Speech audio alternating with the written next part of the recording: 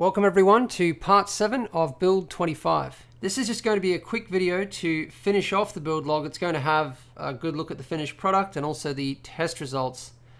You're now looking at the part of a build which really takes the most effort and time if you're going to do full custom cables. There's a lot of different levels of custom cables. You can get somebody else to sleeve your core component cables, and then it's just really a matter of assembly for the build, which can be done fairly quickly. But then if you choose to do the core component cables yourself, it's still only a short amount of time to do that. It can be done in half a day.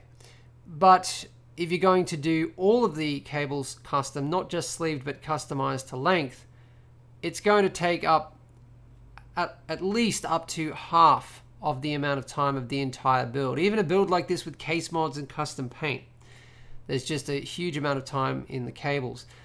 You add an Aquero and yeah, it just gets even more complicated because you are then doing all of these custom cables, extra fan extensions from the splitters, and lighting if you have a Fabwerk.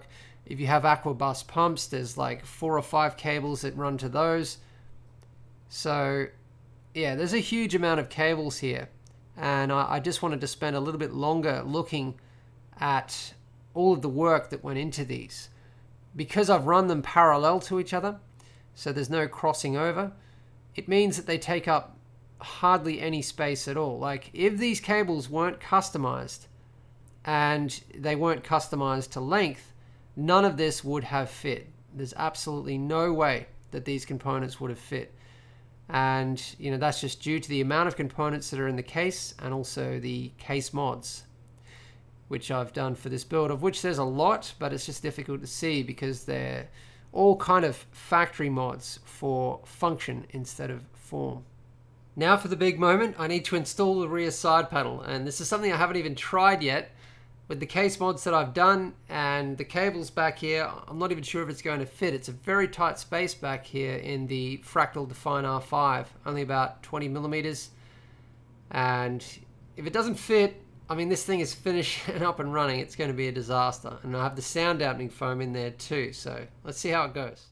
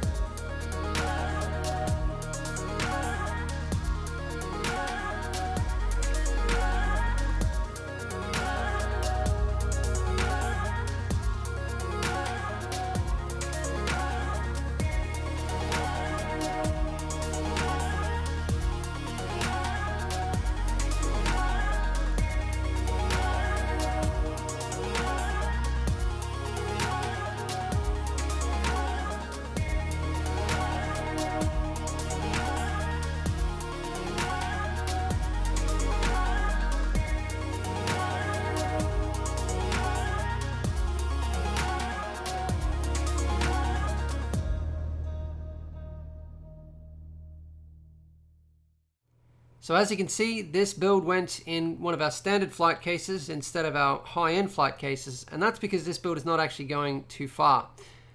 So that's it for this build log. We have a lot of new build logs starting very soon for the new year, and I am really looking forward to them. We have a lot more Threadripper builds coming up as well. So thanks for watching.